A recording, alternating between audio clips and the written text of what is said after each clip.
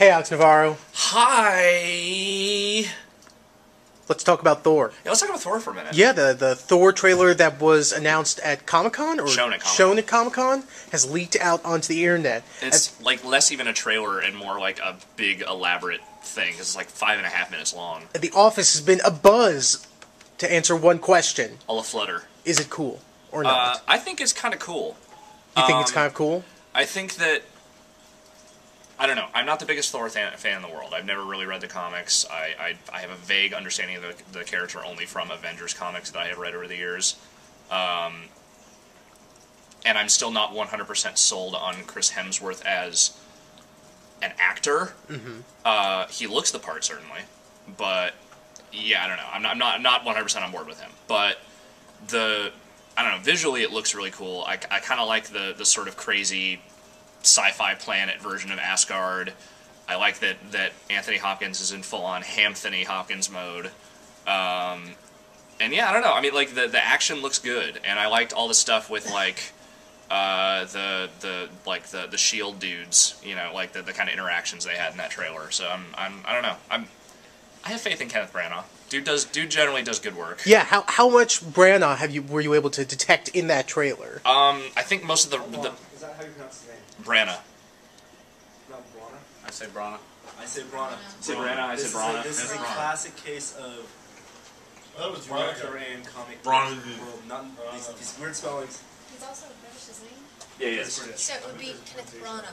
I pronounce it tomato. Matt, Rory, thoughts on Branagh? I didn't see much of a directorial. I don't know that he really. I haven't seen many of his films, so I don't really know that he has much of a directorial. Directorial signature. I guess it's very early to be talking about. He does a lot of Shakespeare stuff. That's the Yeah, he's very well known as a Shakespearean type dude. Yeah. Do we have an agreement on Banner or Bana? It's not Bruce Bonner. No, it's not. Yeah, Bonner. That's not. Ethan's right. Yeah, you did say it's not. But no, I saw that film at Comic-Con. It was pretty cool. It worked okay in 3D. It's post-processed, but if anything Comic-Con taught me, it's that if you spend enough time on post-processing or 3D, it'll look fun. It'll look just like... Because they showed stuff that was shot in 3D too, and then they showed stuff that was post-processed, and I honestly couldn't tell the difference. So don't let Avatar 3D scare you off from post-processed 3D. So you're drinking the juice. I don't have a problem with 3D. Avatar 3D was real 3D, not processed 3D. Said Avatar, Last Airbender, sorry. Oh, the other Avatar. My shorthand for My bad. Avatar. I was in Oh, you mean Avatar? If you like Avatar, you like Avatar.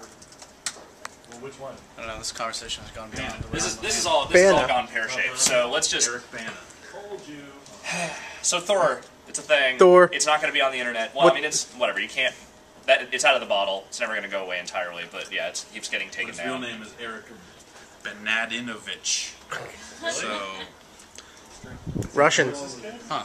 Well, I hope the full if you haven't seen it yet, if you're reading this, go look up Sucker Punch on Screen.com and look up the video for that, because that's actually legitimately cool. Hopefully they'll show the whole thing, because that wasn't all the footage that they showed.